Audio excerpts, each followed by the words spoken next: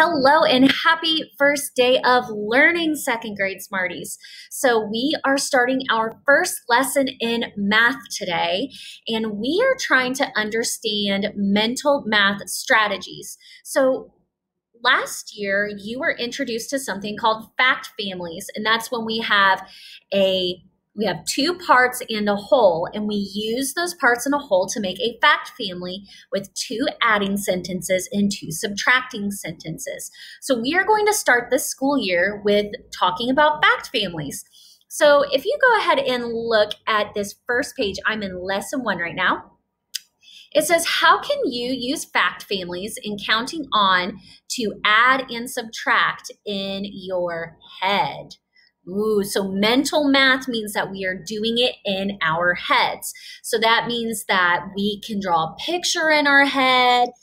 If we need to, we can use our hands. But when we know our math facts, we are able to use those mental math strategies to find what parts or whole we need.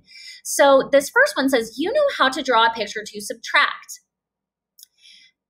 So over here, we have a subtraction sentence. Our whole is 12. It wants us to take away 3. And if we drew a picture, we know that we would have 12. We would X out 3 because we're taking away, and we would circle and know what's left over. But how can we do it in our heads? So we can use fact families when we are doing mental math. So in this number sentence, 12 minus 3, it wants us to find the difference. The difference is the part that is left over.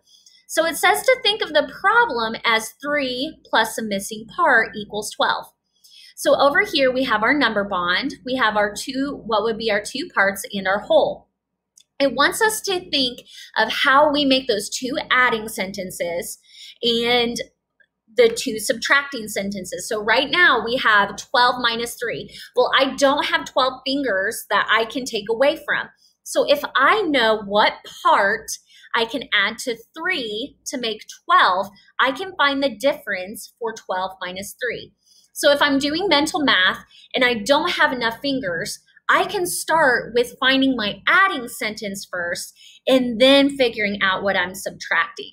So I'm going to put 3 in my head, and I know my whole is going to be at 12. So I'm going to start at 3, so I'm going to pound and count on till 12. Now, it's going to be harder to pound and count the bigger our second part is because we might not have enough fingers. So that's why it's important to memorize our math facts. So here we go. I'm going to pound at 3 and count on to 12. 3, 4, 5, 6, 7, 8, 9, 10, 11, 12. I had to add 9. So if I am adding, so I know that my missing part here would be 9. So I know that 3 and 9 are my parts, and as a whole, they make 12. So what would my missing part be here? I have 3, and I have my whole 12. My missing part is 9. Ooh. So if I make another adding sentence showing these parts in a different way, you tell me, what would I need to do? Would I write 3 plus 9 again? Would I write 12 plus 3 equals 9? Well, I know it's not going to equal 9 because 12 is my whole. So I'm going to start with 9. Good job, guys. So I have 9 plus 3 equals 12. Those are the same parts that make the same whole. Now, they wanted us to know what the difference was in 12 minus 3. Well, we figured out that 9 plus 3 made 12. So if I have 12 and I take those 3 away, what part do I know it's going to be? 9, right? Because when we know the fact families, then we can figure out what our missing parts or our whole will be. So it wants us to show in this final number sentence, how else could I show 3 and 9 in a different way for the subtraction sentence? I did 12 minus 3 equals 9. I can also do 12 minus 9. And I know what will be left over because in my fact family, I know that 3 and 9 together make 12. Kiss your brains, guys. So we can use fact families to help us figure out a missing part or to help us subtract. So we can also use counting on, and we use that strategy just when we were doing the fact families. So right here, underneath where it says I can count on, it says, what is 11 minus 8? So instead of trying to figure out how we can subtract with our fingers, we can think of it as an adding sentence. We can move our parts in our wholes to where we add our missing part to find that whole of 11. So think of it too, like if I have another number bond, and I like to think in number bonds, because if I know that my whole is 11, when I subtract, I always start with my whole. Say it with me. When I subtract, I start with the whole. So I know 11 is my whole, and I know 8 is one of my parts. I have a missing part. So it says to think of it as adding 8 plus a missing part to find 11. So below, it says to circle 8 in the table. So I have 8. And then it says to mark each box you count to get to 11. So I'm going to count on after 8. I'm not going to count 8 as one of the marks that I do. So after 8, 9, 10, 11. How many marks did I make after 8 to get to 11? I'm going to count them. 1, 2, 3, right? So we know how many numbers did we count? We counted 3. All right, so now it wants us to complete the fact family. I have my parts in my whole up here, right? I know that 11 is my whole and 8 and 3 are my 2 parts. So it says, now you know your 4 facts. Write the facts. So you are doing this with me in your own instruction book, guys. So think out loud with me. 8 plus, what's my other part? 3 equals 11.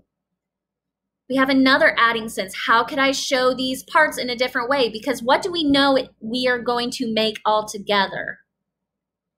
We know 11 is going to be our whole. So I can go ahead and write 11 here. I already know that's going to be my whole. So I can, am I going to start with 8 again? No, but what are our 2 parts? Good job. So we can start with 3, and we know the other part would be 8 because we're sticking with the same parts and whole. And 11 minus 8, we solve that up here. So how many do we have left when we take the 8 away? Think of our number bond right here. You would have 3. Good job. Now this is tricky. Do not get tricked. Tell yourself, I will not be tricked. Okay, when I subtract, I always start with my whole. What was my whole in my number bond? It was 11, right? So I know when I subtract, I always start with my whole. Now we did 11 minus 8 equals 3. What is the other way I could show those parts? You go ahead and write it down and let's see if we have the same thing. Give you 5, 4, 3, 2, 1, 0. So in this subtraction sentence, I did 11 minus 8 equals 3. I could also show these parts as 11 minus 3 equals 10. It's 10, right? That's how many would be left? No, silly Miss Mason. I know I got to stick with my same parts. So 11 minus 3 equals 8. All right, so friends, we do not have partners to work with right now, but we can think about this out loud. It says to talk about it. You want to count on to find 2 plus 6. Which number would you start with? I want you to talk to your grown-up that's in the same room. Maybe your brother or sister is in the same room. Maybe you have a pet turtle or a pet rabbit like Carolyn does. Maybe you could talk to someone to think about if you were going to count on, which part would make sense to start with. If I was counting on, would it make sense for me to start with 2 and count on 6 more? Or would it make more sense to count to start with 6 and count on 2 more. Which one would you start with? I want you to talk to someone about it and then solve it. What would 2 plus 6 or 6 plus 2 make? All right, second grade Smarties, you will be filling out these 2 pages, and you will also be doing 2 pages in your practice book for math today. Make sure that when you are finished to take a picture with your webcam on your computer, or your grown-up can take a picture and send it to me on Seesaw. Tell me, where are you going to send it to me? Seesaw. All right, guys, have a great day. Keep learning and have that growth mindset. It's okay to make mistakes. Mistakes help us grow. All right, guys, I will see you tomorrow with tomorrow's math lesson. Bye, guys.